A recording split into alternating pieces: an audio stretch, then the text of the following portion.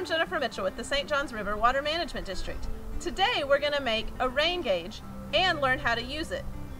Here in Florida we get an average of 52 inches of rain throughout the year, but not all of that rain falls evenly throughout the year. With the rain gauge we can see how much rain falls at each time there's a rain event. For this activity you will be using a clear jar, tape, a marker, and a ruler.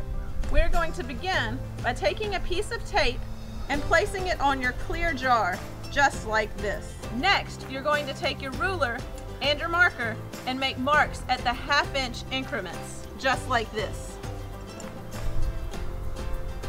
I'll write the corresponding inch next to those lines. Placement of your rain gauge is really important. You want to make sure it's not under a tree or under your roof line so that the rain falls directly into the rain gauge. Then you can go and check how much rain has fallen into it after the next rain event.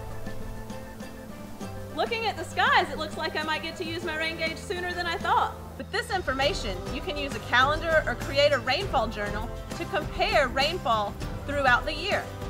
You could do some fun math activities such as comparing averages of rain on a monthly basis and see if you get that observable rainy season that we get in the summertime. Most of all, have fun with your rain gauge. Compare your data with a friend's rain gauge and enjoy this exciting activity. Remember, the rainfall replenishes that water in our Floridan aquifer. For more exciting activities like this one, check out our website at sjrwmd.com/education.